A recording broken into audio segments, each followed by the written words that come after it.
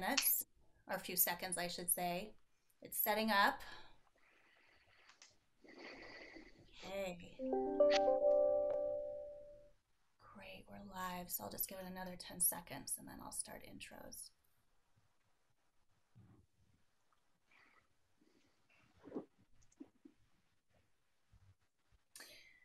Welcome everybody to this live healthcare panel. I'm Dr. Carrie Arnold and I'm very excited to be hosting this session.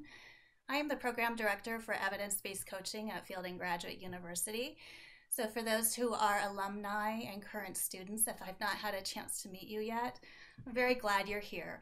And for those who are listening to this after we've been live, I hope you walk away with some really valuable information. We are recording this, and so it will be available on the Attendee Hub. And I wanted to just take a moment and introduce our panel, and then we're going to move into some questions.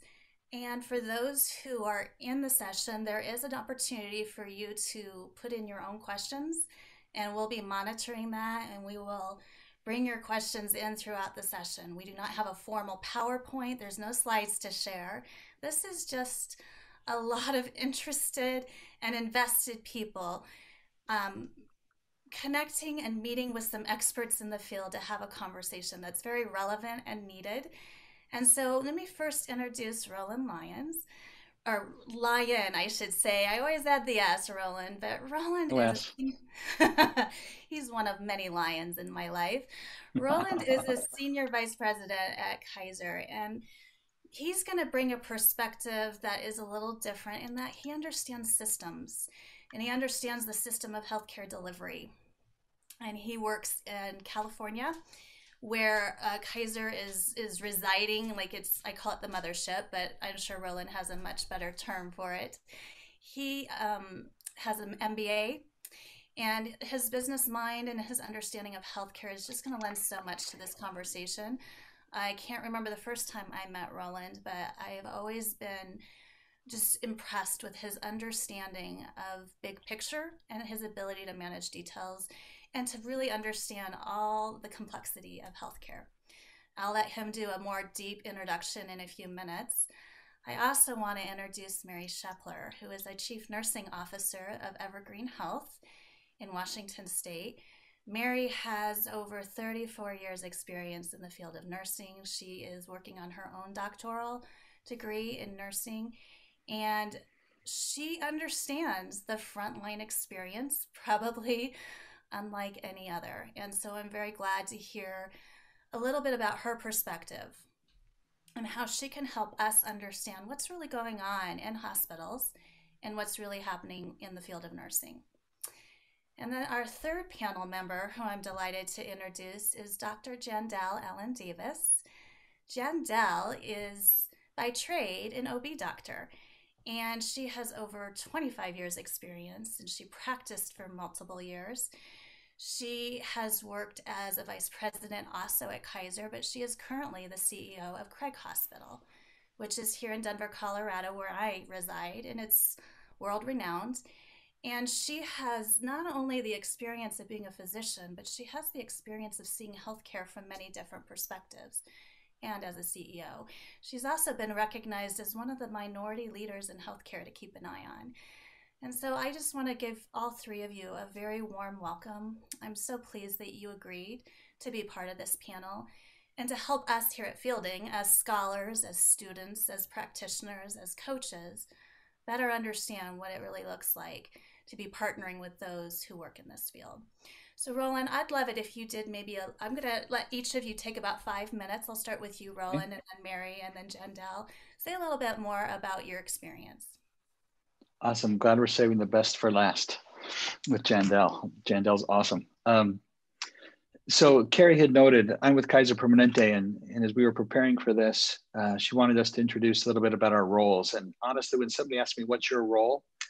I start with, well, I'm a husband, I'm a father, and as of 4 months ago, I'm a grandfather, which honestly, and here's a better picture of a grandbaby. She's all bundled up, ready to go for a walk. Honestly, I see those roles as being the most important roles I can play. And I'd include in that, I'm a member of a neighborhood. So I'm a neighbor and I'm a member of many different communities. And I look at healthcare as a place where I can go, where I can practice the place I play in all of those roles as a father, as a husband, as a grandfather, as a neighbor, as a community member, because healthcare brings that all together. So I'm privileged to have been working in this field now for 30 years. My it goes quickly. A little bit with my background, born and raised in Arizona, have an undergrad in economics, was working towards a PhD in economics and decided I didn't want to go to academia. I respect those who do, but I figured I probably couldn't deal with the whole getting on tenure and all that would require. And so I got out into business in healthcare, and then I got my MBA at UC Berkeley along the way. So I've held a lot of different roles in healthcare, including I was a management consultant for my first 10 years. I worked at St. Joe's Hospital in Arizona, where I led the strategy and business development functions there. And then I was asked to join Kaiser Permanente, who had been a client of mine in the 90s. I joined KP back in 2002. And I had roles in the Northern California region, at the time our largest region, always kind of in strategy and business development, some in the finance space, mergers, acquisitions space, but all of it really oriented towards how do we create a different delivery system where quality and economic incentives are aligned, as opposed to maybe the fee-for-service world that our industry has struggled with and is transitioning away from. So more towards an integrated, a kind of a prepaid system where those that have Kaiser Permanente insurance are members and they pay dues. They don't pay insurance premiums. They're literally part of a club where they pay dues, and our objectives are to keep them healthy. And as we do that, that drives our bottom line as well, because there's less expensive claims. And so our incentives to keep our members healthy, to invest in preventive care, and then when we do get sick, when pandemics do hit, to do all we can to ramp up capacity to meet those needs with the highest quality outcomes. And so that's kind of the core of what I get to do, which is wonderful. And then in Colorado, I held a few different roles. Ultimately, I was asked to serve as the president of that region. Many challenges in healthcare, as we all know. And 2.5 years, I was asked to come back to Oakland, which is our mothership, California. We're headquartered in Oakland, where I lead a team that evaluates kind of where is healthcare going. So I'm the Senior VP of Delivery System Strategy, and that includes capital planning and all of our capital investments. And therefore, my team is investing in multi-year assets that enable those that are providing services and delivering value to our members to have the spaces and tools that they need to do their jobs well. So any investment in a hospital or a medical office building or a piece of equipment, including technology, is what I've got teams in all 8 of our regions who are kind of trying to keep track of what's going on in the industry. How might technology enable us to really shift care towards these devices as opposed to bricks and mortar devices? And then how are we assuring that we're investing in those assets of the future and not creating too much capacity, not creating a deficit of capacity, but really trying to hit that equilibrium. I like to say it's Goldilocks, not golf. We're not trying to get the lowest score. We're trying to get it just right. And so my team does that. We invest about $4 billion a year in capital. So it's a pretty substantial, amount. One last thing with Kaiser Permanente, those that may not know the organization, we're seen as the country's kind of preeminent integrated, prepaid, incentive-aligned organization in the healthcare industry. We have 220,000 employees, and that includes 60,000 nurses. And then we have a mutually exclusive relationship with about 24,000 physicians that exist throughout our different markets. So for example, in Northern California, the Permanente Medical Group is our contracted mutually exclusive partner, and Kaiser Foundation Hospitals and Health Plan is a nonprofit entity that I get to work with. So we're large. If we were publicly traded, we'd be about Fortune 40, maybe Fortune 35 now, given our revenue base. So we're large, but we have lots to learn still. We have a nonprofit mission. And like I said, it's been my privilege to work now for Kaiser Permanente. I'm in my 20th year, actually, with KP. So a little bit on my background, a little bit on my role. I hope that met your needs, Carrie. Absolutely. Yeah, it just also shows us sort of the complexity of just one aspect of this system we call healthcare here in the Western world. So thank you, Roland. Mary, I'd love to turn it over to you for just a little bit more around your background and experience. Yeah, thank you, Carrie. It's my honor to be here with you and the folks out there.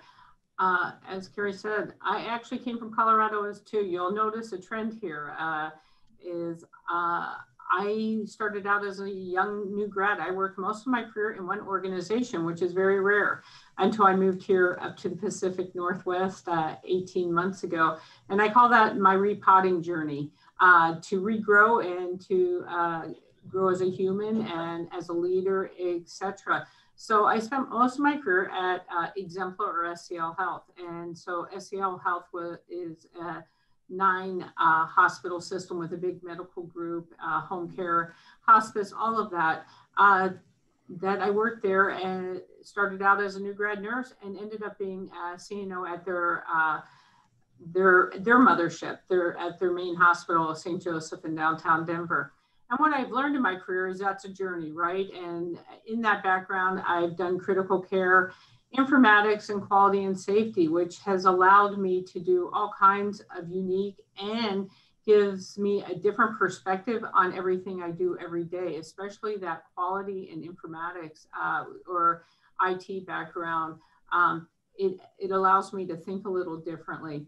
As I said, I moved here to Evergreen Health about 18 months ago. And so not long before the pandemic hit. And so it's been an interesting transition, and happy to tell more of that story as we get into the nuts and bolts. It's part of the gift and of what's happened here.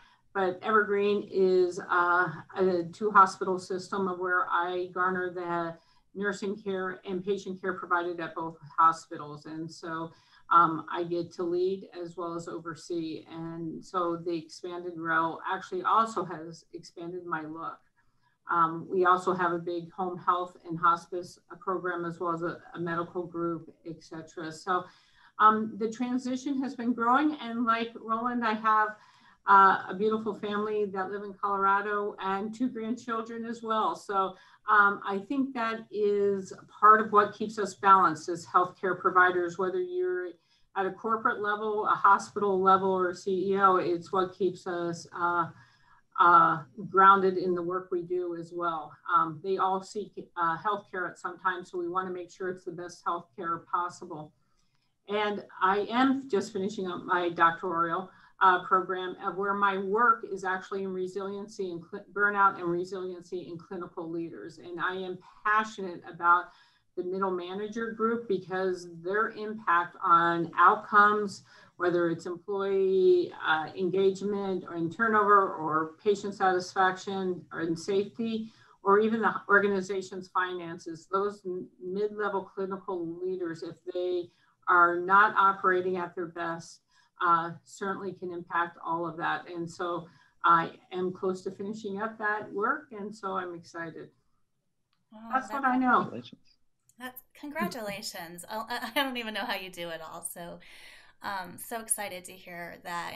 And congratulations, Roland and Mary, on your grandbabies. Let's not forget the importance of the legacy that you were leaving behind. Lots of little lions rolling around. And Mary, I just know how much you love and cherish your daughters. So it's just great to hear the growth there. Jandell, I'm going to turn it over to you for a more deeper introduction now. Sure. Well, first of all, thank you for this honor and privilege of sharing the stage with my buddy Roland, my friend Roland, who I call Bro and have for years. We work together on the same team. So I'm Jandell Allen-Davis. I'm the CEO and president of Craig Hospital, which is actually, as Carrie indicated, is globally and nationally. It is a nationally renowned neurorehabilitation hospital that specializes in acute rehabilitation of traumatic and acquired spinal cord and brain injury.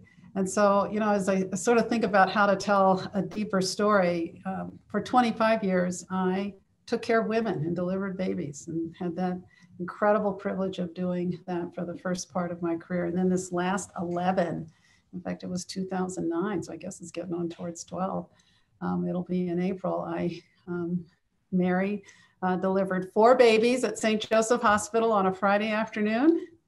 My last day in clinical practice, even though by that point I was only working 2 days a week, 2 days a month in clinical medicine on labor and delivery. Packed up my locker, and the following Monday started on Roland's team as a peer and a colleague of his as the Vice President of Government and External Relations, and then over a little bit of time picked up research as well at KP. And people ask, my goodness, how do you go from practicing medicine to doing that, let alone how do you go from being an obstetrician gynecologist to doing government external relations and research for Kaiser Permanente to leading a hospital that has nothing to do with delivering babies, although I keep telling them we're going to do one day at Craig. And what I simply say is doors open and you walk through them, because the reality is none of this is going to be on any of our tombstones. That is the things that we've had the opportunity to do. And I think what I've learned is just to be very much present. And I love just soaking in new knowledge and new opportunities to make things better and new systems better. I've been at Craig about 2.5 years, and Mary, much like you said, I started October of 2018, and not even 18 months later, we found ourselves at the start of this pandemic, and it has been a wild ride that I know we'll have, I hope, certainly some time to talk about lessons learned and sort of what that experience has been like. In addition to that, what brings me joy is I've got a 33-year-old daughter and a 30-year-old son. Bummer, no grands. My daughter is in New York City. My son lives with his partner in Florida, married to my college sweetheart, Anthony, who we met in the 70s at Dartmouth. And I was just on a call for one of the boards I belong to, the Denver Botanic Gardens, and was chatting with one of the arts and exhibits leader, and said, what's kept me amongst a lot of things whole this year has been art. I'm a fiber artist, and I don't know where all that came from, but have done that for a number of years. And in fact, just put 2 quilts in a show at Children's Hospital a couple of weeks ago at an exhibit that they have. So the fiber art brings me great joy, and I do a lot of community service on boards. And Roland, don't fall off your chair. My newest appointment is that I'm on the Denver branch of the Federal Reserve. Oh my goodness. I know. You can do it all, Jandell. You can do it all. It's just amazing of all the wonderful opportunities that life throws your way, and just stuff your imposter syndrome away and keep working every day is what I say. So I'm glad to be here. Thank you, Carrie. Well, you've all alluded to it, and so I think it's really important just to jump right in. And for listeners, I spent 20 years in healthcare before I made the transition to executive coaching and academia. And when I was in healthcare, everything kind of revolved around Joint Commission. How do we stay in compliance? How do we make sure that costs are down and delivery is what it should be? And I was more on the administrative side of things. But as I've been reflecting on what it must be like to work in healthcare, especially given the events of last year, and it's not just that we are in the middle of a pandemic. We've been in the middle of political unrest. We've been in the middle of a lot of protests. We've been in the middle of a lot of racial tension and watching what's happened with the Black Lives Matter movement. So all of these things intersect. And all of these things show up. And Roland, you mentioned how large Kaiser is. And Mary and Jandell, you work in large organizations. And large organizations are always a microcosm of what's happening in society. And so I'd like to kind of move into the question of how was 2020? And we're far from over. I'd like to think, that this is just an extension of 2020. 2021 has not actually begun yet. So how has 2020 been a gift? And how has 2020 been a very mean teacher? And I'll let you kind of respond to that based on what's true for you. And maybe, Jandell, if you don't mind, I'll start with you and we'll go backwards. How would you like to react? Well, I think that, it's interesting you call it a gift, and it has been a gift. And we reflect on that regularly with the about 30 leaders in terms of who are directors of different departments throughout the hospital, let alone the over 1,000 employees who I have the who this wonderful tool has provided the opportunity to have a regular way to communicate with. And I'd say that's probably one of the first gifts. We've spent this last year since standing up an incident command last March 13th. And tried to work our way through, something that we knew very little about, and having to rely on the wisdom and needing to, luckily working in a place, and I like to think serving in that kind of manner anyway, of relying on the wisdom of the teams and sense making, as Carl Weick talks about, in terms of, when you're lost in a forest, any map will do kind of thing. And so we've been making our way through this pandemic over these number of months, keeping patients and families and our team members safe. I think one of the things, without going into any specifics, in terms of it being a gift, is there's a number of things that we have stood up and had to do in terms of that goal of keeping family, patients, and team members safe, that we will definitely continue once we're on the other side of that. Whether it's how we use a tool like this. We got pushed off the cliff because I think it was the only way, frankly, healthcare was going to go there, and pushed full force into telehealth, like almost overnight. And then the third one, I'd say, which we've known for 20 plus years, there's plenty of data to show that productivity is actually better at home than at work. We've also been pushed and thrust full force into telecommuting. So about 150 or so of our 1,000 plus employees have been working from home. And so it's helping us really rethink, and Roland had had a chance to come up and visit shortly after I started. We're really rethinking our capital plan with a much smaller footprint in terms of what you really do need for space, for both clinical as well as administrative space. So I'd say those are some of the gifts. And those are all sort of more technical things. I think the biggest gift has been the way that we have also very rapidly, and for me, and just because of who I am, and I think how I'm wired and how I seek to serve, we have flattened the heck out of hierarchies. Because when you're in a space like this, you have got to rely on everybody's wisdom to come up with great solutions. Our incident command team, even to this day, still meets 3 times a week. And until last Thursday, and frankly, and I've said this, I truly believe, even as of today, we have had no COVID cases among our patients. I'm fully convinced that the one positive we had last week was, in fact, one of these false positives, because the person had it back in the fall. But the guidelines are what they are, so we have to go with it as it is. And that's been a labor of love. We call it hard and hard work. The way that you said, what did you say, how it's knocked us to our knees, or how it's, what did you say, how it stinks? What was your question, Carrie? Both. How it's been a mean teacher. Oh, a mean teacher.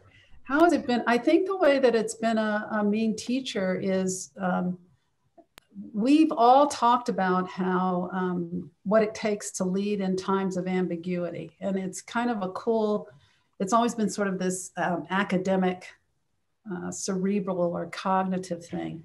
When you really are trying to learn how to navigate through a novel virus where information is changing, and certainly at the beginning of it fairly regularly, and having to coordinate between public health and your own departments, getting comfortable with not knowing everything and not having all the answers I think is the way that we win this battle. And I think that's been one of the things that's been toughest for a number of leaders, is you don't have the kind of certainty that you actually think, which I think is a little illusory in and of itself, that you think that you actually have. So I think that's been one of the meaner teachers, coupled with the fact that we are not able to do some of the basic things that humans thrive on, touch, being able to hug, being able to be close.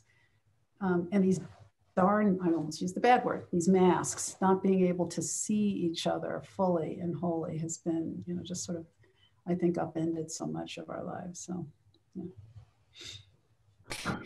Thank you, Jandell. Mary. What's unique about Evergreen Health is we were ground zero.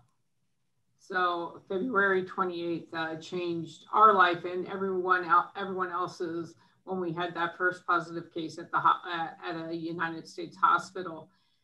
And that thrust this small community, or this medium-sized community hospital, into the limelight.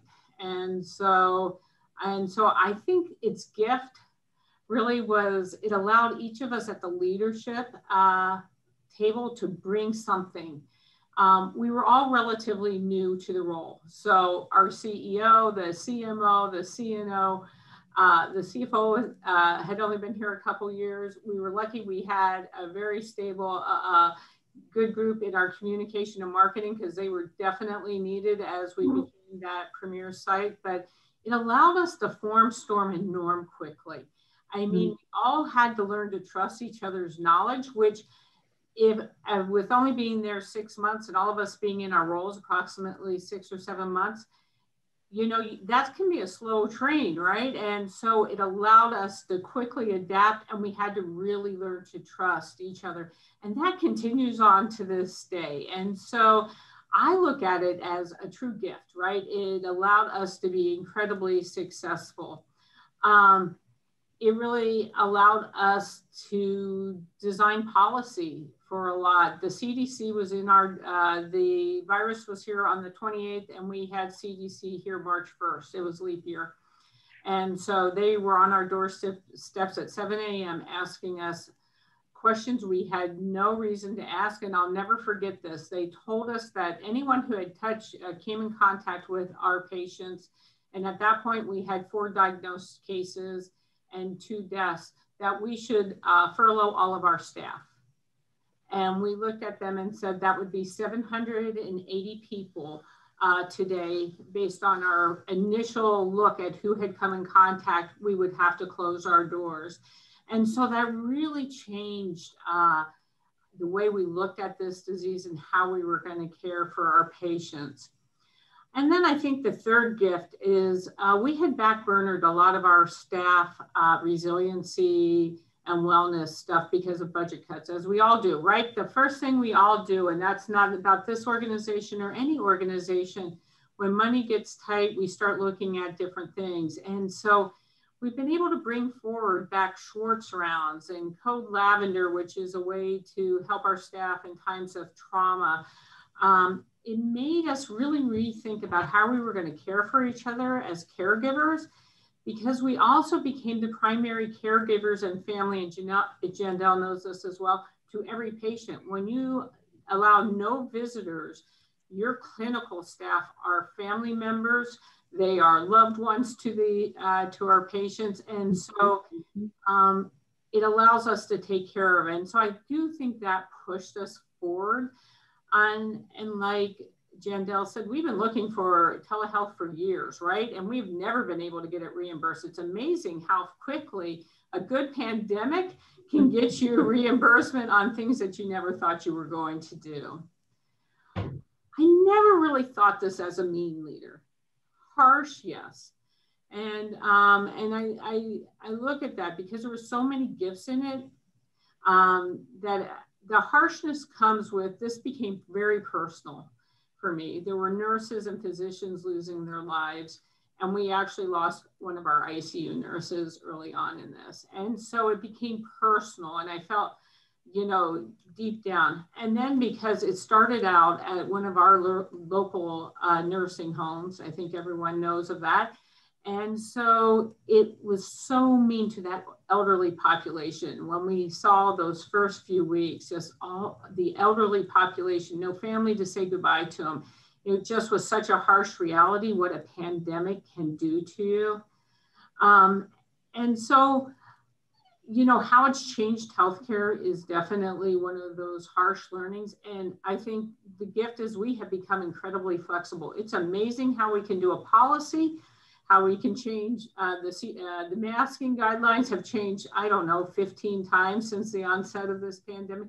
And that camaraderie, I think, is still what I will take as the best gift that came out of this pandemic.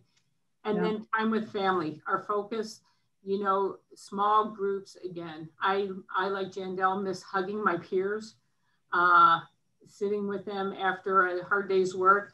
And yet I think the nucleus of our family in some ways have become stronger. with the Zoom meetings, with all of that. It's just different today. And so good and bad through this pandemic, certainly in 2020. Wow, thank you so much. Roland, how would you respond? Yeah, I'll try to add as opposed to be redundant with what Mary and Jandell shared. And I found myself nodding through all of their comments. I know we'll get a little bit more into the business of healthcare and the impacts, but 2020 was a gift in so many ways. I will stress pushing us to use technology to connect and how it really supercharged that opportunity is going to have a major lasting impact. So that was certainly a big gift for me and for anybody of us that work in healthcare. It was also a gift personally for family time, for no commute, for enhanced reading time, to renew your faith, but also to really relook at your priorities. I think it forced all of us to consider that, especially at work. I was on a call today with my team from around the country, and I said, guys, take care of yourselves, take care of your families. Our focus right now is on getting as many people vaccinated as quickly as possible, no matter who's their insurance plan. So you guys in your work, because my teams do a lot of long-term planning, right? We do 10-year plans because investments in capital, and often a hospital campus now will cost well over $1 billion to do a hospital campus, right? And so you need about 5 years runway to plan that and get it built and get it done right. And so we're thinking long-term. I said, you know what? We may need to put some of those long-term planning cognitive capacity, emotional capacities a little bit to the side so we can focus our energy on the urgent need at hand, which is to take care of sick people who have COVID and to vaccinate as many as we quickly possibly can. And so reprioritizing has been for me a big gift coming out of 2020. How was 2020 a mean teacher? How does it continue to be a mean teacher? Science-based facts, truths in general are often disregarded if they don't fit a political agenda.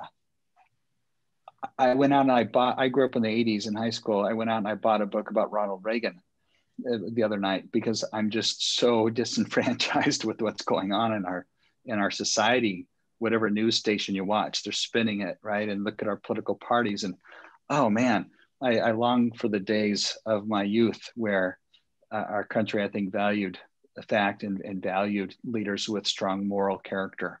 And so the mean teacher from 2020 is, I think it's created even more division, not just COVID, but racial tension. And then, and everything that came out from what prompted the Black Lives Matter movement.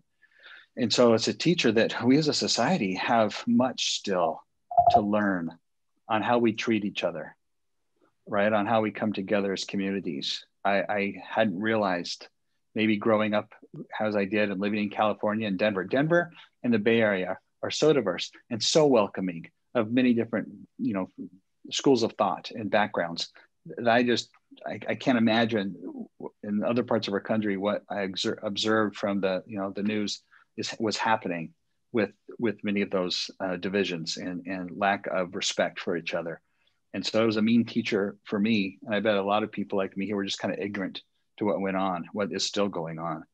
And so that affects me greatly. As an economist, I also learned that the biggest assumption you make as an economist is that people will exhibit rational behavior. And that way you can predict what they might do. There's a lot of irrational behavior out there.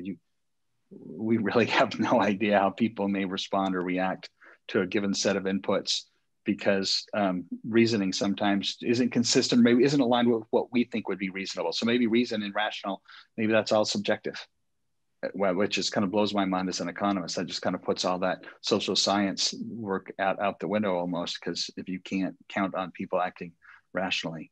And then lastly, I would add, maybe not a mean teacher, but a real teacher is life is fragile. And, life is precious. And whether it be, I won't speak to some of the drivers of the racial tension, but you think of the people that have lost their lives this last year for whatever reason. At the Capitol, the people that died at the uprising there, George Floyd and in there in Minneapolis, of course, COVID. There's just been a lot of loss of life for various different reasons, which is really upsetting to us as a human race, us as a people of the greatest country on earth. So I think about those things, and I'm reminded how far we've advanced, but how much farther we have to go.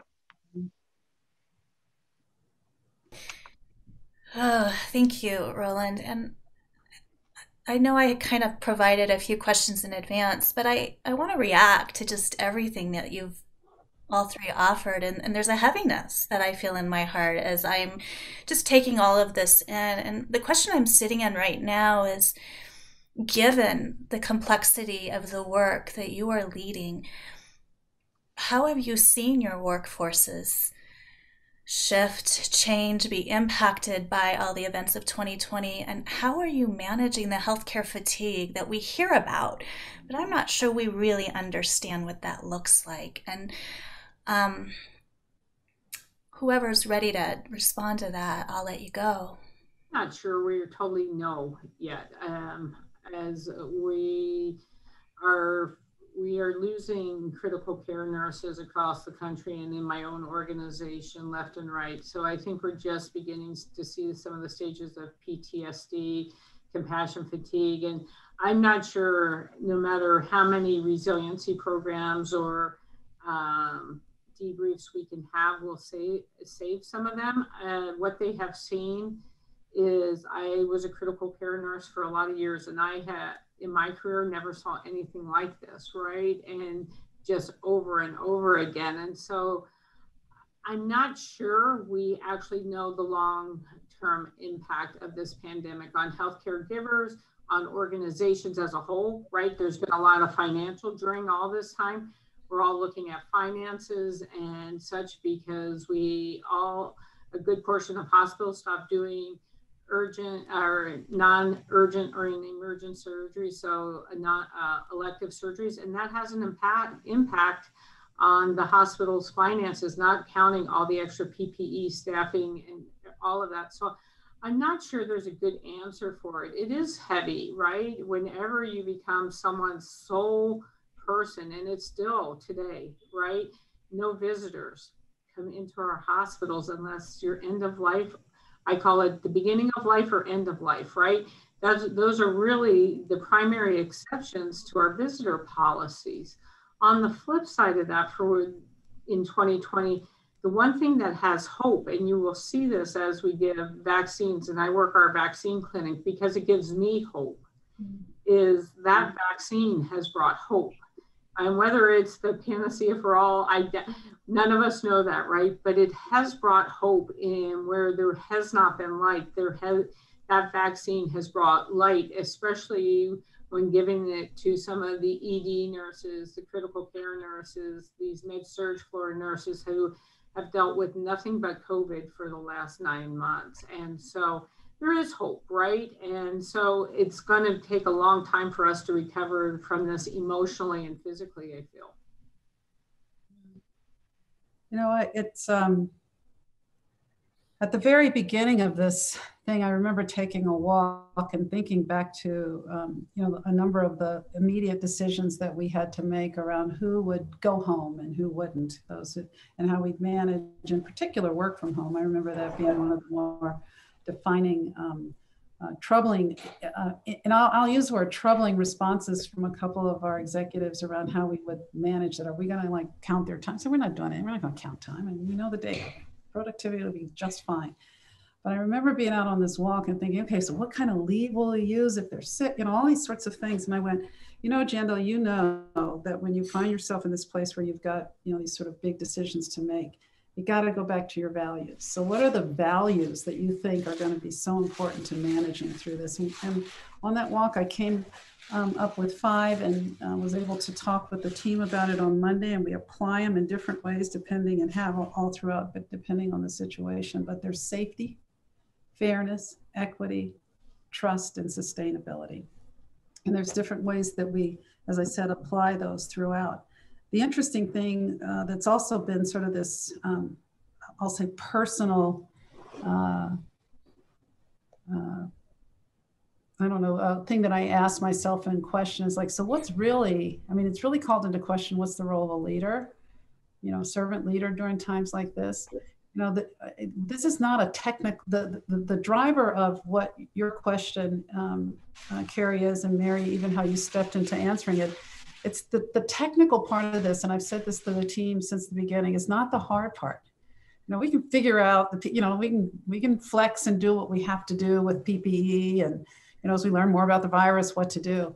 The hard part of this is the adaptive challenge, and the biggest and hardest part of the adaptive challenge, which keeps me sort of not sleeping or having weird recurring dreams of trying to get somewhere and never getting there, frankly, is making sure that the teams are fine. Because I think that's, out of all of that, we've got infection prevention nurses, and we've got our safety nurse, and we've got our occupational health and safety. We've got executives who know those teams in and out. And I chose in the very early days of this to say that the work that I think that I'm uniquely positioned to do is to make sure that we're attending to the teams, the people who have to do the work, thinking truly about the social and emotional health and well-being of the teams while doing all that other stuff. It's not as if I sit back and don't have opinions and help drive decisions in those others. And three of us, our head of psychology, our chaplain, and I are and our HR person to a lesser extent are the four who have been always keeping that front and center. I've used those very same words, Mary, around PTSD. I think we have no idea what's coming. It may be, to the extent that humans are innately resilient, that we may bounce back sooner than we think, but don't think that we're not going to see ghosts lurking around corners, as we go forward.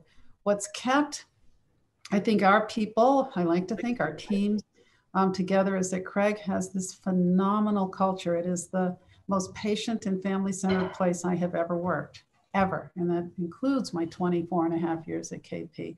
We think about patients and families in some very different ways. And we view as leaders, our job is to take care of the folks who have to take care of the folks at that bedside or in therapy. And so when I'm speaking with teams, and we have a Zoom call every other week now with the entire hospital and every week with leadership, I spend a fair amount of time tapping into that part of things, because this is a shared trauma. Several, as Roland, you point out, shared traumas that we've gone through. And frankly, 2021 told 2020 to hold my beer, because 21 is off to a rough start as well. And so the idea through this is to make sure that I'm tapping into it. One of the things last week, real quickly, I'll tell you though, that I said is, I do the soul searching. What else? What else should we be doing? What else should we be doing? And I said to the team last week, I got nothing. Is there something more that we should be thinking about? And in that instant, as we started talking, I said, there is a modicum of this that's about managing your own morale. And so that's one of those courageous things that you have to put out, is that there is a part of this that's about self-care. And I've said that all along, about take care of yourself and manage your own morale. But to the extent that when I think we're at the end of what more could we do? We've done food, we've done this, we've done that. We've managed to figure out how to adapt the wonderful and fun things that Craig does for families and each other over these last darn near a year. But the realization, I had a long talk with our head of psychology yesterday, and I said, I think what we're just supposed to do is sit with it. People mostly right now just want to be heard. We don't have to have solutions. It's the clinician in me. It's the sort of notion of what leaders are supposed to do that makes you think there's one more thing out there I'm missing. And it's, I think what mostly, when I walk around and talk to folks, which thankfully I get to do quite a bit, not as much as I used to because of this thing. We're trying to decrease the amount of people exposing and walk around the hospital. And I talk to patients and families. People seem like they're doing okay. And that's because we are all collectively doing about as okay as we can. This is not a unique experience that any one of us is going to, even though how we adapt to it may be different. So, it isn't clear what's going to happen, but we've laid no one off. We've cut no wages. I said, we will deal with the budget and the finances as we need to, but we made a decision we were not going to add to people's stress and grief by any furloughs or any of that sort of stuff. And more importantly, at a macro and a microeconomic level, add to the burden from a community perspective of putting folk on the street, especially since all we're going to have to do when it's all over is hire them all back anyway. And I think people remember that, and they're very grateful for that. I end by saying the thing that someone said to me early on is and people say it when I walk around the hospital, it's probably one of the greatest gifts. They have no idea what a gift it is to hear this, is that thank you for keeping us safe. And when it's all said and done, as we're walking through this, I think that's our job, is, harsh lessons sometimes, hard things we have to deliver, but people feel us, in terms of that particular rung of Maslow, the notion of safety and security is really what I think is job one for me anyway. Roland, what would you add? I'll jump. I was just processing Jandell. I've been learning from Jandell for 15 years now or so, and I continued to. She mentioned the 5 values or truths or those topics. She said, Jandell, that you thought about on one of your walks. I know that Jandell gets up way too early every morning, even if it's 10 degrees outside, and goes on a walk in her community. And sometimes I get the pictures that she takes of life, of spring coming up and the flowers, the crocus, the birds, the leaves, and I just so appreciate listening to Jandell.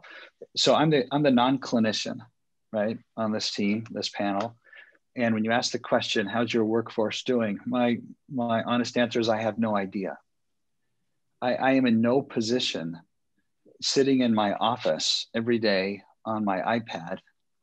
This is my iPad video. And I have my notebook and I have my iPad. I do use my iPad for the videos. I use my notebook on the side.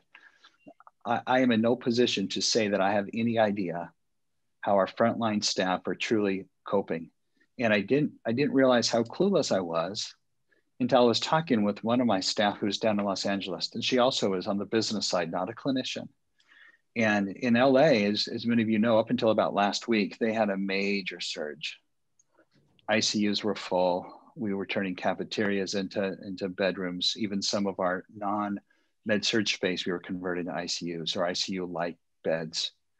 And she and her team, and they're all vaccinated now, even though they're non-clinicians. Why? Because they're on the front lines doing temperature checks. They're on the front lines because we're so desperate for staff. And I was talking to her name's Laura, and this was 3 weeks back. And Laura told me, she said, Roland, I thought it was bad. I read, news, I heard word of mouth how challenging it is on the front line to deal with all this illness and death, but you have no idea. It is so much worse than you can even imagine. The hospital morgue is overflowing. We have refrigerated trucks on the property, right, to put deceased patients. And it was true. I realized I can't comprehend that.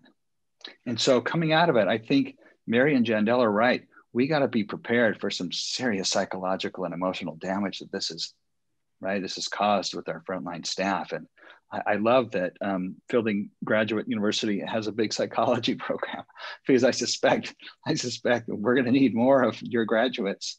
We need those mental health and wellness professionals desperately, not just psychiatrists. We need the psychologists, maybe even more so, because of the skills that they can bring. And so I anticipate a rich discussion here. Maybe it's the last half hour of our hour and a half together. We can have a Q&A, but just talking about how can we as healthcare leaders, learn from you as well through your questions of what are some of the things we can be doing as leaders. Thankfully, I can listen, right? I can try to be a positive example of hope. I can express appreciation as a leader, but in terms of the ability to truly empathize, I can't. There's no way I could fake that. I wouldn't even try. So as we get through this, as we get herd immunity here, hopefully sooner in the summer than later in the fall, we're going to all need to step back and reassess and reach out and give those hugs and give people an opportunity to deal with their PTSD, because that will be very, very real. And I fear that it's going to be quite extensive. So. I really appreciate how all three of you have brought something to the surface that I don't even know if we've been ready to talk about yet, which is what's it going to look like when this is all over, because we're still so in it. And you're sending a very strong message to us around where the help will still be needed from a mental health perspective. And I really appreciate that. there are a couple questions that have been raised by members, and I'm just going to read them word for word. And I don't think all three of you have to respond to each of these, but I want to name them because they're bringing up some more of these really hard topics. So the one question is, typically hospitals focus on patients and clinical care, which they should, but with all the disasters, civil unrest, labor disputes, active shooters, and pandemic, how has healthcare business operations focus changed, and how have leaders changed? I think you've all sort of answered this in different ways, but I'm just wondering if there's anything else you'd like to add in reaction to that question. Well, I'll start, and Roland, this will probably make you laugh. We still hear initiative overload. Isn't that the sort of words we heard spoken at KP from time to time? And we had started into a 10-year long-range plan and starting to fill in the blanks of what the 5-year road on the way to that 10-year sort of vision would look like. Last year, we had Joint Commission, Mary, my first baptism by fire. We did an epic implementation that started in February of last year. We did magnet. It was time for our magnet redesignation. And we had a pandemic on top of that. And then I work in a hospital where I am African-American, obviously. And then it's a very, very, very, very white place until you get down to people who cook and clean. And helping navigate my own emotions at the same time helping the staff who got very much awakened and are people with such amazing hearts sort of deal with, some of what you talked about, Roland, in terms of I had no idea of what privilege really looks like and doesn't look like, so we had all of that stuff going on. We had to put stuff on hold. That's what we did. When you're in, because effectively we were in an emergency and you can real easily begin to say what you got to do and what you don't got to do. And frankly, magnet, an epic implementation and Joint Commission is enough to bring anybody to their knees all in 1 year. Those, the convergence of things happen, let alone these other things. But about midsummer, as we sort of got into whatever was the new normal, for lack of a better word, even though it was still changing, I remember saying to the directors and VPs that, first of all, I don't think it's good for our souls and our hearts to stay focused on COVID 24/7 or think about when is Joint Commission going to knock on the door or these other sorts of things. That we do need some things to bring that can bring us some energy, some excitement. And I think it's time for us to start picking up a little bit of some of that forward-looking stuff, because when this is over, if we've done nothing about it, we are likely to find ourselves behind. So it had this double whammy of giving people something to think about, that eustress, not distress, but just enough to help us, continue to look ahead. But not so much that it pushed people over the cliff. And it gave them something else to think about, all of us, something else to think about and look forward to. Back to that notion of hope, that there is something on the other side of this that we need to think about. So that's how you manage it, is you get super clear about what you got to do and what you don't have to do. And all of a sudden, strategic planning it looked like, oh, please. And by the way, your strategic plan is going to change because of what you're going through, let alone our campus plan, because we were in the midst of a big expansion planning, as I've mentioned already. And so, that's how you do it. And people are grateful for that. It wasn't, come off as this driver, CEO or president, which of course I'm not by nature, except for, I guess, myself. But anyway, that's how I did it. Yeah. Let me add to that, the reprioritization piece, right? You've got to look at, what are you spending your time on? Do you really need to be focused on that? Or are there people dying all around you? Oh, yes, actually, quite literally. And therefore, let's give our teams permission to put maybe some of their other work on hold and not feel badly about it. And say, hey, you know what? This is what we got to do now. One of the gifts, too, that I didn't mention from 2020 was we're going through a war zone together. And you build relationships with people, right? One of the things I was asked to do was look at all the potential to recover COVID-related expenses through the CARES Act, through FEMA, and through some other channels of recovery. And it turned into $1 billion+ effort. And every morning at 7 a.m., we had a call with this team that I put together, including on the weekends for the first month or so, because we just didn't know if this was potentially going to put us out of business. Nobody knew the full impact. And so we were saying, okay, guys, we need to do all we can to, really assure that we're going to be financially stable coming out of this. And that was a big part of this team's work. And to this day, there's several people I've never met in person that are on that team. We still get together twice a week. And we do video conferencing, but I've never met most of these people in person. I can't wait to meet them in person. We're gonna have a big event when this is all said and done. We're gonna all get together, maybe in Denver. It's kind of the middle of the country, and we're gonna hug and we're gonna cry and we're gonna celebrate, and it's gonna be wonderful, right? Mm-hmm. So finding joy as you can. How do you lead through all this? To your question, Carrie, the question that person asked, give people an opportunity to focus on the most important things and let them put aside those things that maybe they feel like they need to be doing as part of their job description and not worry about those, right? And give them that permission. And then find opportunities to celebrate, find opportunities to share hope and to share joy. If many people got into healthcare, my wife's a nurse, because they want to take care of people. And when you can't have the loved ones in there, right? When you're just dealing with somebody who might be on oxygen, and again, I'm not a clinician, so I don't know what I'm talking about, but I do know that our nurses and physicians are truly missing part of what gives them that job satisfaction.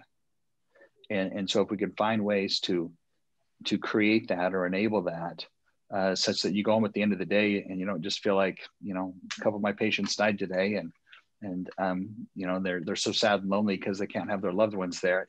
Can you imagine? You would just own that emotional burden. So how can we help relieve them of that is what, I'm very sensitive to and trying to do as a leader from my seat.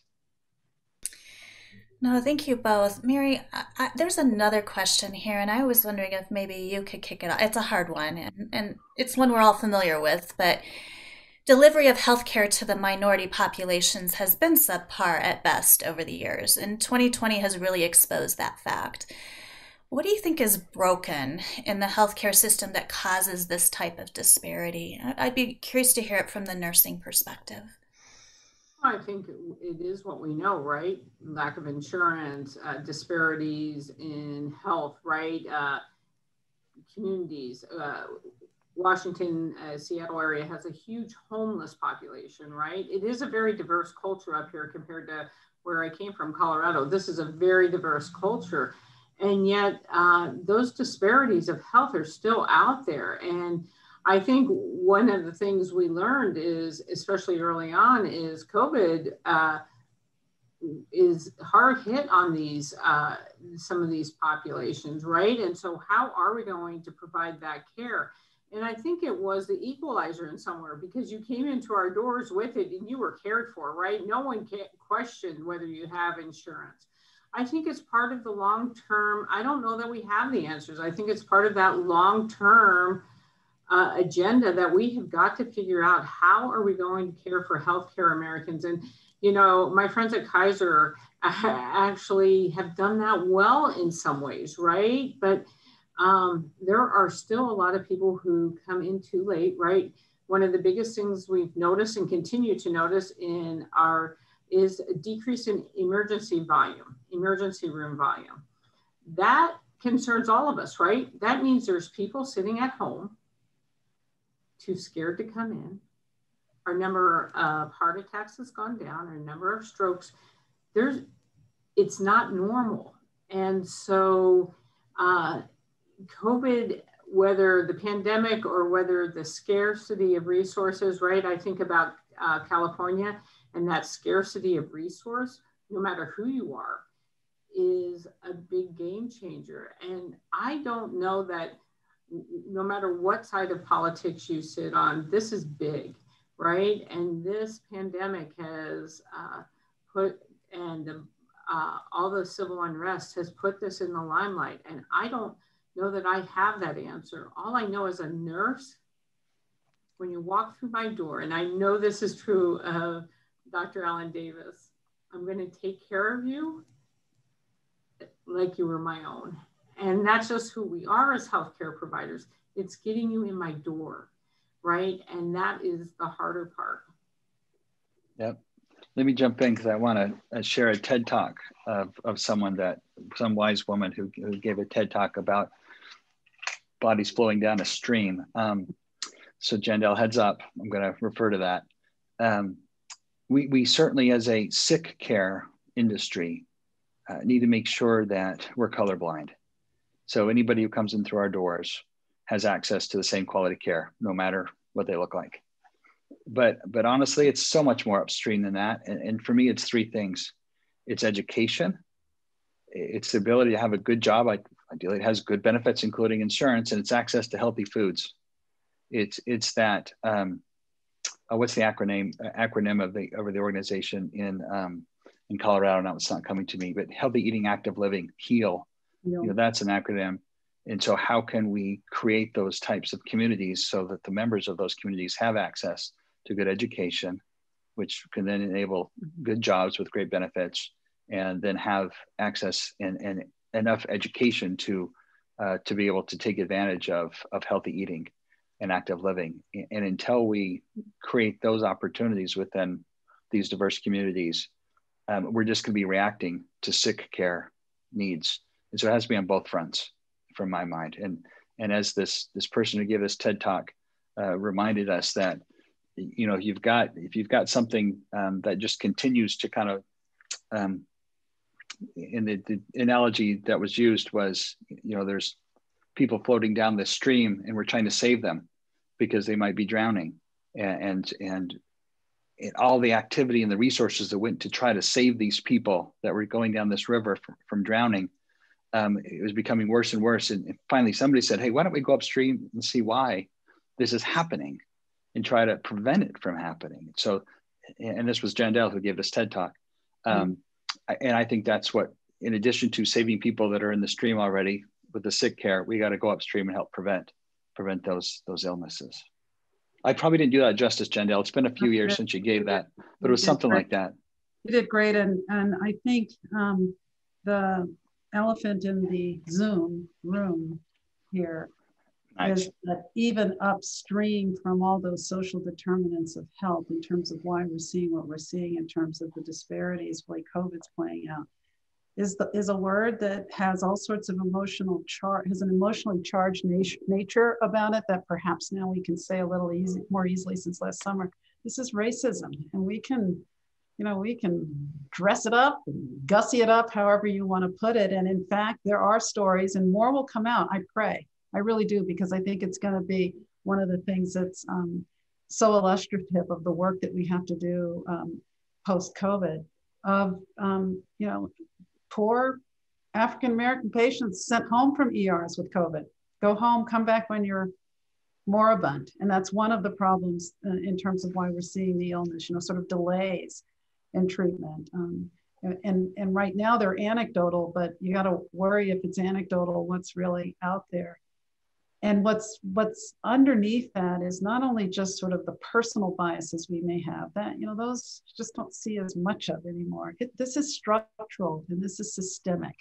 And what's both good about that, but also harder about it, is deconstructing those systems that have been put in place to sort of keep power imbalances where they are, sort of the structures the way they are. We're not going to get to the educational and economic opportunities that are absolutely critical to solving the healthcare issues in the country until we deal with how we have set up structures that keep the power imbalances and inequities alive.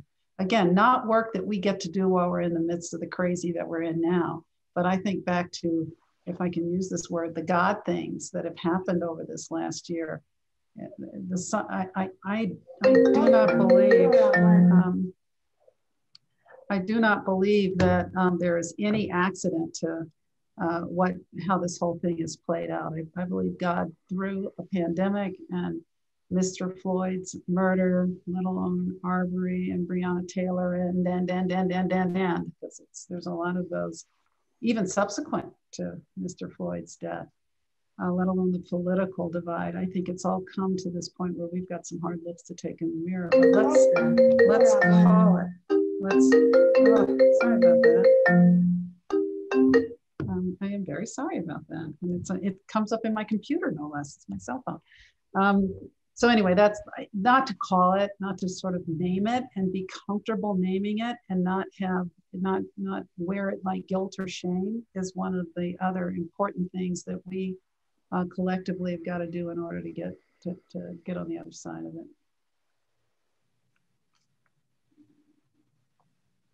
You're muted. Sorry about that. Thank you. Processing it all. There's one more. There's a little background noise on coming, but there's one more hard question, and then what I want to do is open it up to maybe what you predict and any words of wisdom you'd like to depart to us as a graduate university, and you can spend that last 20 minutes however you'd like. But the last question that I'd like to just read out loud is, Navajo Nation was hit hard by COVID early and exposed the poor infrastructure in our healthcare system. I always wondered why the U.S. Sent our doctors to other countries, but it took this pandemic to finally receive Doctors Without Borders. Any reactions to this participant's statement or question? No, I spent 4 years on Navajo in the Indian Health. And so the pain and the heartbreak and the heartache that our Indigenous people, our Navajos and other Native American tribes have endured through this is just another one of those incredible injustices in our country.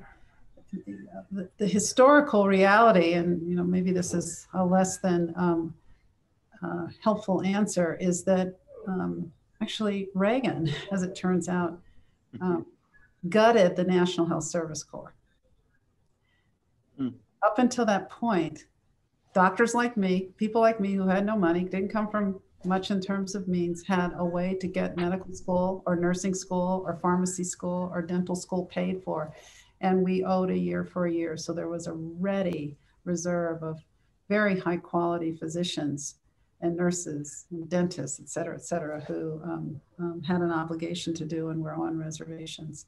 And so when the Corps, when it became harder and harder to attract and let alone retain physicians and in the Indian Health Service, was sort of the start of the unraveling of one of the most phenomenal, I think, care delivery systems in the United States. So you've got that. The other, though, is that the reality is that spatial segregation, or as we like to say, social distancing, is actually, it's a point of privilege that not all communities, and poor communities for sure, don't have. I mean, I live in this house, if it's just two of us in here now with the kids gone, but I can find a room to hole up in if stop it. And who is this? Anyway, I do apologize about that. We can spatially segregate. Social distancing is another point of privilege, is what I'd say. And that's not something that's possible. But even more granular than that, we have issues in this country with respect to what you said, Roland, around good jobs and steady work. And we have people who, if they don't go to work, they don't get paid. It's as simple as that. We have people who are living so close to that cliff that they go to work ill because they have to work, especially in this economy. So we've got those sorts of things. It gets back to these social determinants that we've got to, we're going to have to deal with, or we will continue to see the disproportionate way that folks are being impacted, which, by the way, for those of us in the space, it was not at all it was, when people like shocked, the abject horror on newscasters' faces when they realized there were disproportionate effects of COVID on populations. Those who'd been in this space, working in this space for 20 years, KP certainly being one of the leaders in this, it's like, we've known about this for at least 2 decades, at least, when we think about the unequal treatment, which was one of the Institute of Medicine's, either 99 or 2000 was published. So this wasn't a surprise to us. The real challenge is, what the heck are we going to do about it so we can stop admiring the problem? So it's horrible what's happened on Navajo, just horrible. There's a number of contributing factors now we find ourselves there. Yep. There's my hope that at some point there's just huge lessons learned in all of this and what we've seen, right? From all lenses, right? Of how could we have done better and how does it have to change to go forward? We certainly don't want to repeat this history. Whether it's our elderly, whether it's our homeless, whether it's our, not where we want to live. And so I keep thinking, who's going to conduct that big lessons learned? Because gosh knows it is, every one of us has 1,000. As a nation, we probably have millions. And so, and how do we do that? Because it would be a shame for not for history to repeat this one. Yeah. And I think what you're naming so eloquently is the systemic decay. I don't know what the right word is, that has to be deconstructed. And that is a call to not just leaders in healthcare, but it's a call to those academics and scholars and practitioners who are trying to be part of the solution. And so I think this is a really great way of pivoting to talking about what you predict. And while you're talking about what you predict this year or maybe the next couple of years, because reality is it's hard to think past next week sometimes. Like strategic planning that's beyond a year seems just unreasonable. So I'd love to hear what the three of you predict this year. And I'd also love it if you could tell us what you need from scholars, graduates, people who are going into the field to be helpers. What do you need and what would be most useful? And Roland, I'll start with you if you don't mind. Great. This second part of that question, what do we need? All three of us, Mary, Dr. Allen-Davis, myself, have noted the traumatic impact of our frontline staff having to manage through so much illness and so much death. And so we need a continued appreciation. I don't, but our frontline staff, our industry needs I think the earned respect and appreciation of what nurses and physicians and other frontline caregivers, how much of their lives they've sacrificed, how much of their family time they've sacrificed, how much of their emotional psyche that they're going to need to repair after this pandemic is over, and be a good listener. Those that are trained in the field of psychology, which I think, again, right, isn't this university have a big program in psychology? Get more train people quickly and have them work in healthcare for both our frontline workers, but then also our patients, our families, and others. So that would be a request there. And in terms of what does this mean going forward, we are going to have to do a big postmortem, quite literally, and learn from why weren't we better prepared as a country. We're a very diverse country in thought. We're not. I lived in Korea for a couple of years, and I've visited other Asian countries, and they're pretty homogenous in so many ways. I remember when I lived there, I often would see somebody with a face mask on because they were sick. They had a cold, and they put it on to protect others, especially when they take public transportation. So many people in our country, for whatever reason, I won't get political, determined that they didn't need to do that. They weren't going to be forced to do that.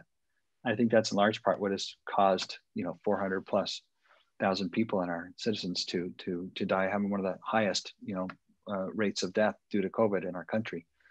And so how do we fix that? I don't know. I don't even begin to know. Aside from, let's hope we can come together and kind of heal as a people and be better listeners and seek first to understand versus defend and spin it to our way.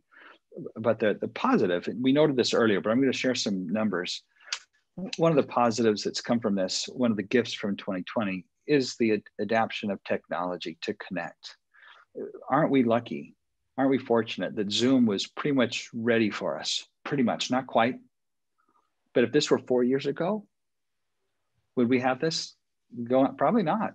FaceTiming with our kids and the ability to add in multiple different people on FaceTime so we can have this group FaceTime, not just Zoom. And the technology that came about just in time for us to leverage it through this. Maybe to Jandell's point, maybe that was God-given. For us going forward, our patients, our members now have had a taste of what it means not to have to schedule half of your workday to drive to your clinic, to wait to find parking, to walk, to wait, to get seen by the nurse, to wait, to get seen by a physician, to wait, to get lab work done, to get other work done, maybe an x-ray, to wait in the pharmacy and spend half of a day, when we've been able to a way to figure out where that can be done virtually, and we can mail you that prescription and have it in your mailbox within 2 days, or we're even doing same day courier service of that. So I think a big positive is going to be through using technology, we're going to be able to better serve and meet our members' needs, which many of them do not want to come into a medical office building, to a clinic, to a hospital. Of course they don't. To do it in a way that's much more convenient for them. And because we're able to leverage technology, we don't have to have as many expensive investments in the things that I do, my teams do, which is investments in facilities and equipment. So we're going to be able to reduce the cost of healthcare. We're going to be able to increase the number of insured, and we're going to be able to better meet our members' needs through connecting virtually.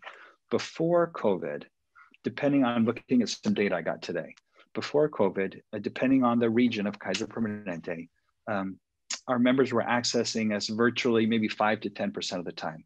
And when I say virtually, we use the term telehealth. It includes scheduled virtual video visits and scheduled phone visits, not unscheduled phone visits. Okay, so it's quite different. So it's an appointment with your caregiver that you scheduled either via video or phone. Before COVID, 5-10%. Peak of COVID, 70 to 80%. Still, I'm looking at Northern California's numbers. 40% of our visits are face-to-face. This is through January 23rd, year to date, right? So first 23 days of this month. 40% face-to-face, 35% telephone, 25% video. 60% still of the visits that our physicians and our nurse practitioners and other providers are having for our members are done via technology. And we predict that may not continue at 60%. If that stays at 40% or so, we have a chance to, again, drastically improve access and reduce the cost of healthcare. That excites me. Ah, that's amazing. Thank you, Roland. Mary, what about you? Roland mentioned about the long-term impact, and I think it is our bedside caregivers, but we have been running on this high level of energy at all levels. I was thinking of Jandell when she says she wakes up as this dream, right? We all have that, no matter who has been tied. And it's not just hospitals, it's not all medical groups. I think about the Department of Healthcare, those people who are running out the vaccines, how are we taking care of them? I think there's some unforgotten caregivers in all of this that are out there. And then I think it's really asking, not how are you, but how are you emotionally? I mean, I've started asking that of my nursing teams is when I'm meeting it with a nurse. When I say, how are you? Oh, I'm fine. No, I want to know how you are emotionally. Like, what else, where are you? I mean, I don't know that we're going to get over this easily, as I said at the beginning. But until we start asking the hard questions, and as you have coaches and et cetera out there, you're the ones who are going to help us long term. This isn't going to be fixed in the next year, right? This is a long-term project for someone. And so I'm looking forward to some of the research that's going to come out, because it'll help us in the end. And then where do I think we'll end in 2021? As someone who's stuck in day-to-day operations, right? I'm hoping for herd immunity, right? I think and to recreate our business. And it is nice, Jandell mentioned, we're now starting to strategic plan again. It's almost a blessing, right? To talk about something else. Yes, we're going to buy some more Da Vinci robots, right? And so it's hard to get excited about that, yet we have. And so I think for your scholars, et cetera, the innovation, going back to what Roland said, telehealth has come a long ways. What are the next steps that we need that we can truly have a medical home, right? What else do we need besides just really good home care? What does that really look like? So we're going to have to address the healthcare worker shortage at some point. This has made the healthcare worker shortage even worse than it was predicted. We're losing nurses at an extremely high rate, as well as our EVS workers. Don't forget, there's a lot of people who help us take care of patients throughout this. and we're losing them too because of this pandemic. So keeping that in the forefront of how we become innovative. It's what I'm challenging myself with. And then how do we build our resilience in healthcare back up after something like this? We're naturally resilient, but I think we've taken a little bit of a hit. Thank you, Mary. Jandell. So, first thing I want to say is to you, Mary, and certainly Roland, through whatever channels, to the true frontline workers of this pandemic, is thank you. I mean, we are blessed to be in the post-acute world. And it must seem weird to say maybe we had one case last week when, you all are working in and we view that as, both, wow, you got this far without any cases, but almost sort of with some disappointment, but also with some relief, because we've been holding our breath for a long, long time, wondering what it would be like on the other side, and we survived and the sun came up. But all of that said, I want to thank you, because our teams are very, very much aware of our challenges being very different, whereas we have a different sort of line of defense in the post-acute world than in terms of what you all are up against. And I cannot imagine, to the point you made, Roland, what it would be like. I think about my OB colleagues who go into the hospital every day and think how different an experience that must be for them. So thank you for what you all do. So here's my Debbie Downer belief. And you said, what do you think 21 holds? I think 21 is going to look very much like 20.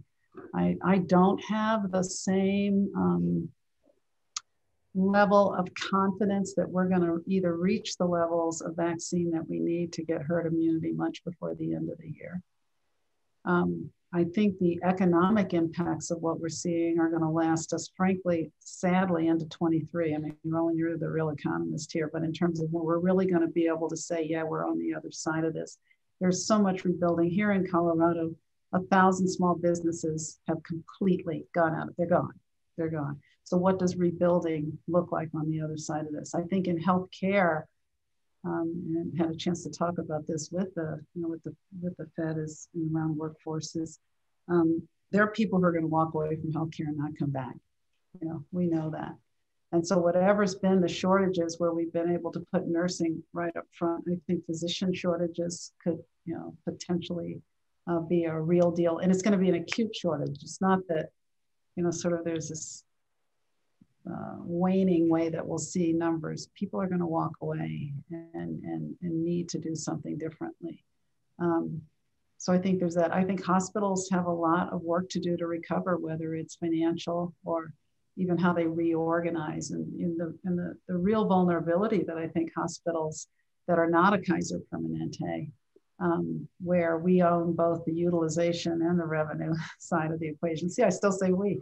After 24 and a half years, you better say we. But so I think that there's a lot that's out there that's still going to be there. But I think we're going to be fighting this for some time. And the other part that we have no idea about is, are we in fact, is COVID now here to stay and part of what we're going to have to contend with? And given the way that it entered, when we see these brush fires back to PTSD, either within a small community or not so small community when it pops up, especially the variants, and got to quickly figure out, when vaccines need to be adjusted or changed, how we respond to it. How do we not let ourselves get caught up in the anxiety and the fear that this level of uncertainty has engendered, not just in the United States, but everywhere. So it's kind of Debbie Downer, but I think what's different, and it's what we said last week when we had this case, is we have, as you said, Mary, oh my gosh, our decision trees have decision trees, right?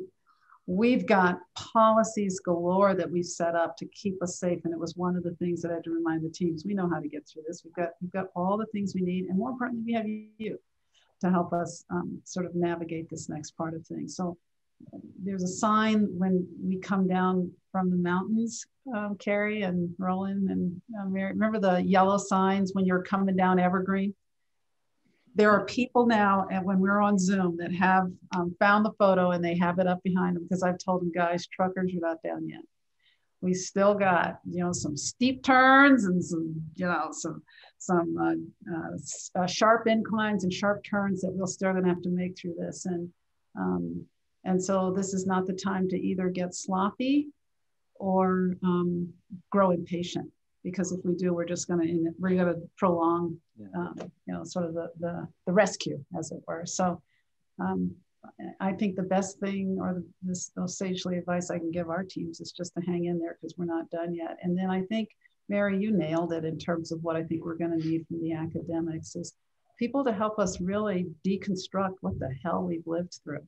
Because it's a sociologically interesting, and I was a sociology major in college of all things. Sociologically, it's very interesting when you can step back and watch this, because of the convergence of politics and policy and the ambiguity of an unknown novel virus and racism, and how all these social issues have come together to place us where we are now. And so we'll see. But I think we've got at least another year and a half, if not longer, to go. But in terms of all of it, before we really start to see the economy in this virus on the wane. There's some great doctoral thesis papers there, some research papers that many of those that are maybe not on the phone if this is more the graduates, but those that are still working towards their graduate degrees have an incredible source of an opportunity to study. So please study it and then let us learn from you. Indeed. Yeah, indeed. And I think what I'm sitting with, and I think I can speak to a lot of the listeners, is I'm just so grateful for all three of you being in your leadership roles. What you brought to this panel was some sense making around what the lived experience really is, leading in this work. And Jandell, I think that was a beautiful metaphor. In Colorado, you think you're down the mountain because all of a sudden you hit a plateau and then you speed up, and then before you know it, you are like running downhill fast in a speeding vehicle. And we need to be pacing that this is not over yet. We're not down that mountain. And I think too, what I hear from all of you is the values-driven leadership.